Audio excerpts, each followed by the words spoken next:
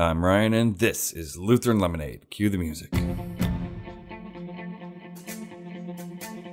This drunken little German monk is intoxicated with himself. Sober him. Lighten up, Francis. Sober him. I'm Ryan, and this is Lutheran Lemonade, a weekly theological podcast where we grab an ice-cold beer, sit down at our table, and talk about theology. You can find me at soundcloud.com/Lutheran Lemonade. You can also find me on YouTube. My YouTube channel is 1517 Films. We're in every episode there. I'm always contending for the faith, once for all, delivered to the saints.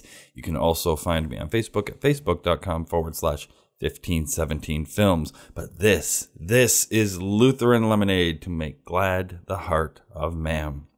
As wine was given as a gift of God that gladdens the heart of man, the true wine, the gospel, gladdens the heart of man. And on this episode of Lutheran Lemonade, we are doing a bit of a hymn study, I think. The season of Lent is fast approaching. It is next week. We're coming upon Ash Wednesday. And if you get the chance, I'll put a link in the description below. Grab a look at the episode on 1517 Films on YouTube that I just did on Ash Wednesday. It's an incredible episode. It was a lot of fun to make and to talk about the history and the heritage of Ash Wednesday. And what I think I omitted, that ashes are very ancient in the church and part of the repentant process for the earliest Christians, but the imposition of ashes on the forehead in the sign of a cross is a relatively new tradition. So you'll get to know me quite well, and you'll realize that I stand on liturgy and history and tradition, but every now and then there's a really good brand new one that comes in, and it harkens back to something more ancient, and it's worth embracing. So check out my episode on Ash Wednesday. But for this Lutheran Lemonade, we're going to do a bit of a hymn study. We're looking in the Lutheran service book. Where are we looking at? Hymn number 430. Oh my goodness, I am blind without my glasses. Hymn number 438, and that's in the bold print. A Lamb Goes Uncomplaining Forth by Paul Gerhardt, a very old Middle Ages hymn. It's a hymn of the season of Lent. Now, why am I doing a hymn study? Well, if you watch the video that I did on Ash Wednesday, you'll realize very quickly that I think the focus of Lent is repentant joy. I get kind of the Protestant understanding of Lent that maybe it's this gloomy, sorrowful time where we give up, I don't know, meat on Fridays, or we quit smoking for 40 days, or we just do this stupid little tradition of men to make ourselves feel more righteous. No.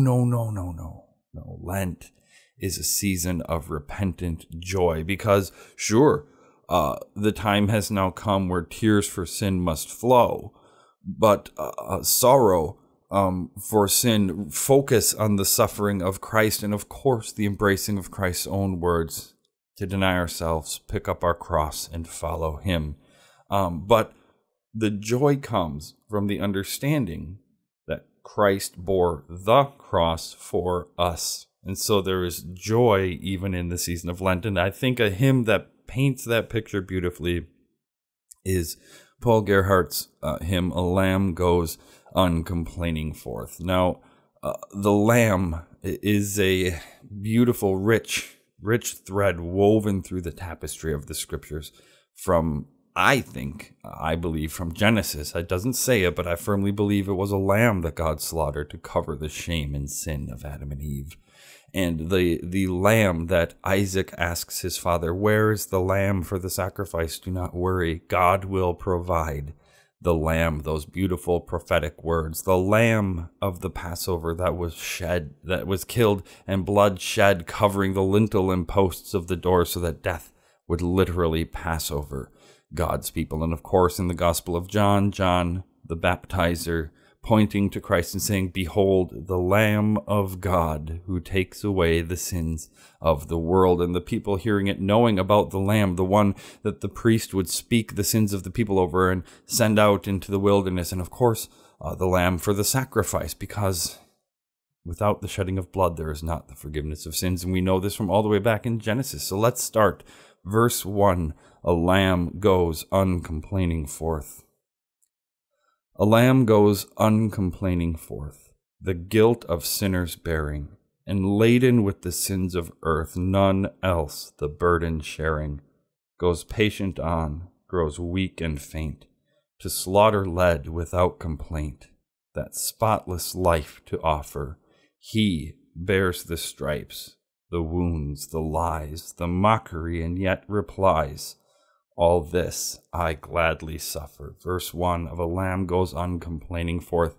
And we could have a conversation about how the hymnody of the church is substantially better than anything that a modern praise band could come up with. But I think we're going to avoid that conversation and just let the hymn speak for itself. This Lamb of God that takes away the sins of the world is going uncomplaining forth to the cross for the joy set before him, the Bible says. And he doesn't go uncomplaining in the way that we would go uncomplaining. Well, fine, I won't complain. I'll do it and I won't complain. Oh, how humble you are, oh man. No, he literally goes uncomplaining forth, this burden gladly bearing, desiring to do the will of the Father. And yes, Christ in his human nature, asking the Father in the Garden of Gethsemane, is there another way? But the preeminent words, not my will, but thy will be done. And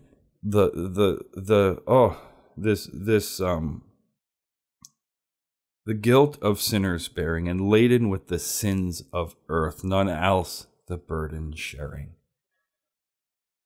Laden with the sins of earth, the guilt of sinners bearing. This burden no one else can share. This is for Christ alone. So while there was help for him in carrying the cross and getting him to Golgotha, he bore by himself in his flesh, carried the sins of the entire earth, all mankind, the entire brokenness of creation. He bore in his flesh. And while bearing that sin and that condemnation, he goes patiently through it. But he grows weak and faint, but still to that slaughter led without complaint, his spotless life to offer, that lamb without blemish. He bears the stripes, the wounds, the lies, the mockery, and yet replies, "All this I gladly suffer." Why? For you. The lies, I think, it took lies to get Jesus convicted, and Jesus was convicted for telling the truth, for bearing witness to the truth. He is the way, the truth, and the life, and he bore witness to himself, to his mission, that he is sent from the Father to bring the kingdom of God, to bring the forgiveness of sins. And for that truth he is condemned, and standing there silently as a sheep before the shears is silent. Again, another lamb analogy. This Lamb of God that goes forward, patiently enduring not only the lying and the scourging and the mockery and the nails and the suffocating and the dying, but endures patiently and gladly bears the sins of the whole earth. Verse 2, this Lamb is Christ, the soul's great friend, the Lamb of God our Savior, whom God the Father chose to send to gain for us his favor. Go forth, my son, the Father said, and free my children from their dread of guilt and condemnation. The wrath and stripes are hard to bear, but by your passion they will share the fruit of your salvation. It's important to understand that God the Father sent forth his Son, chose his Son for this task, commissioned him, sent him. Sometimes I'm told, I've not seen it, but I'm told that there's this idea that God the Father is angry at you, and Jesus is the love of God that comes and steps in and says, no, no, no, no, no, Father, punish me.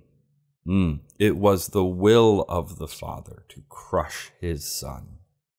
God sent his Son. John 3:17, God did not send his Son into the world to condemn the world, that the world might be saved through him. God sent the Son, and we see a little bit of this divine conversation from the person of the Father and the person of the Son.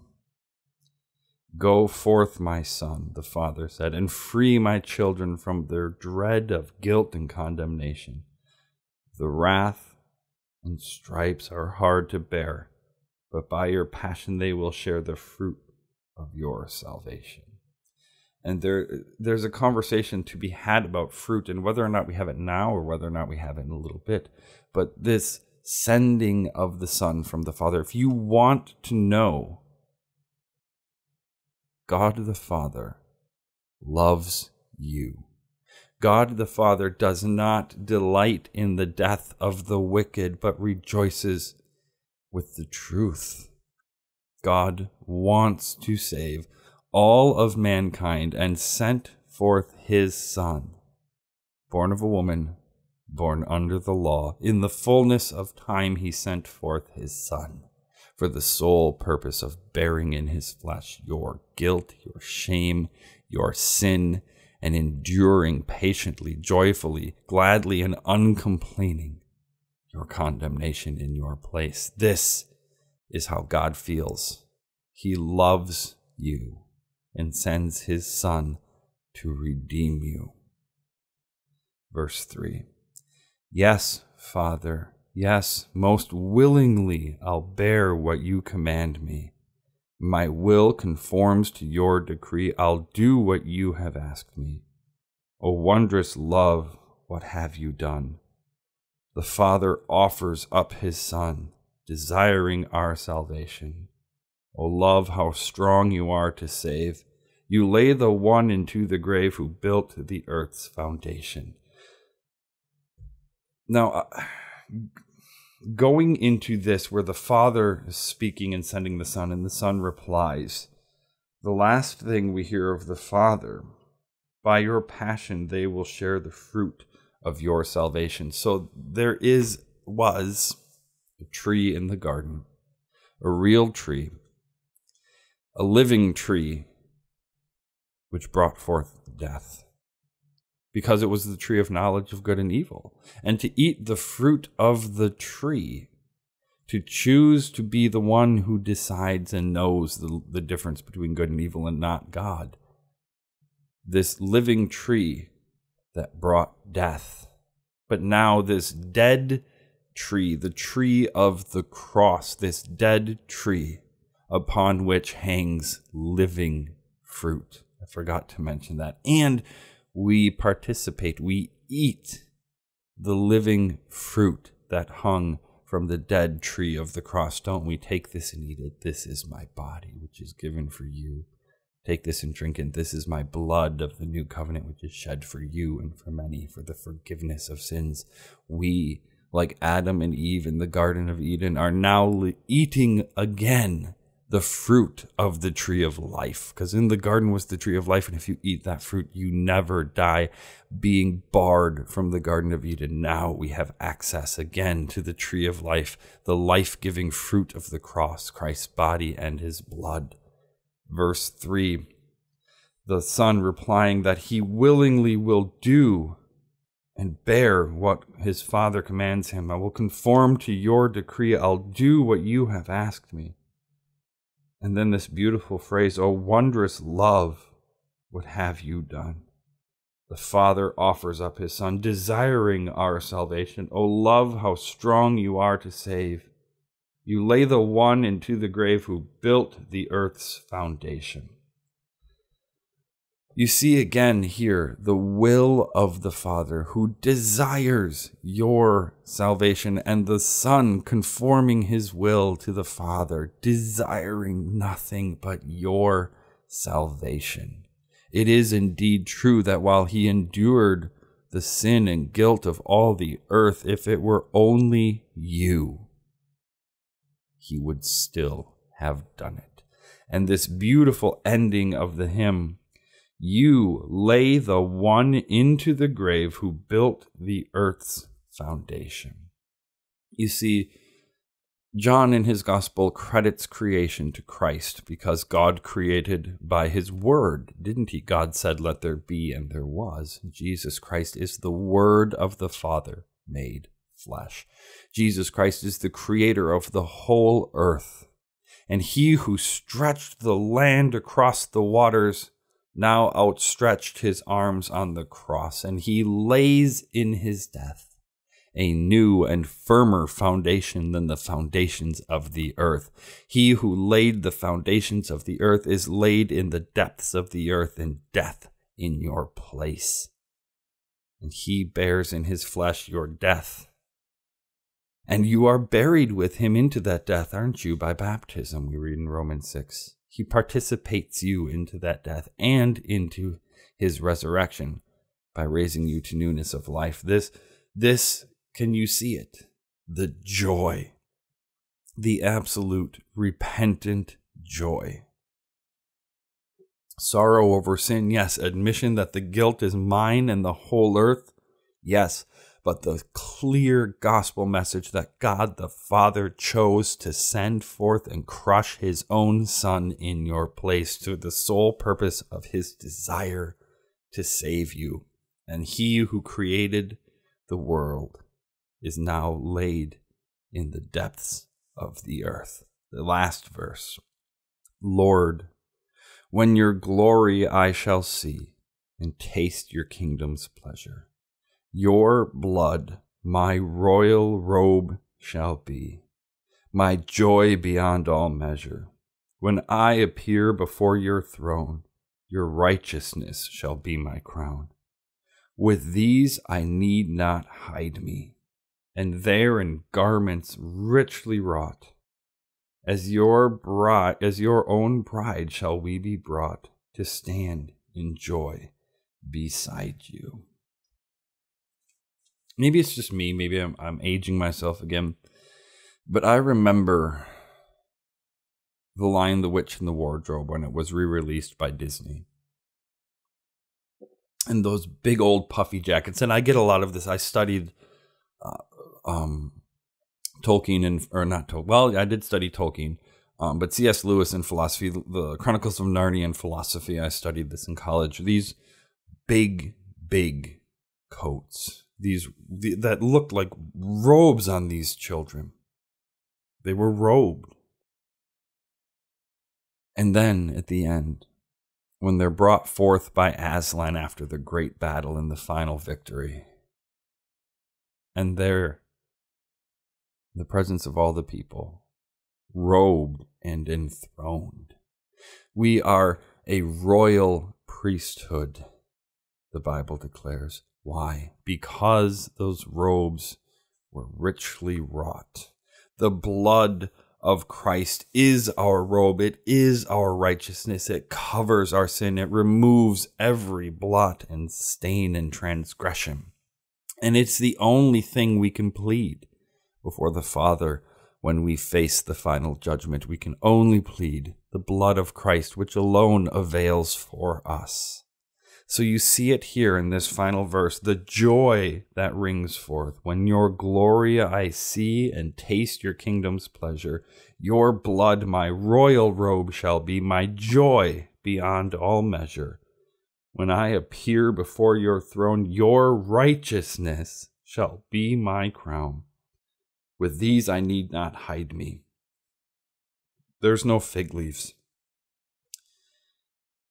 There's no hiding from God, because for the sinner to be in the presence of God is to be in fear and dread. It was for Adam and Eve. They heard the Lord walking in the garden in the cool of the evening. It was for Isaiah. It was for Moses. It was for all the prophets who recognized the presence of God and immediately became painstakingly aware of their sin.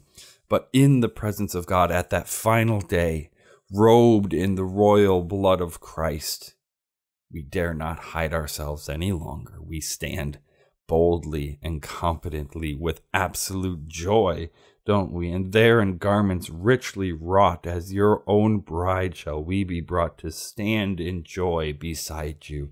If you think that Lent is simply a time to look sorrowful and put on this pious puss face and to cover yourself in ashes and flaunt whatever it is that you've given up in front of everybody, you don't understand the joy of the season of Lent. Certainly sorrow, certainly reflection on sin and on death and on the suffering of Christ for you and in your place. But this joy is the joy of repentance, this repentant joy that Christ, the Lamb of God, without complaint, for the joy set before him, went patiently, willingly, gladly to the cross for you. And if this message doesn't gladden the heart of men, then I don't know what message is. I'm Ryan, and this is Lutheran Lemonade.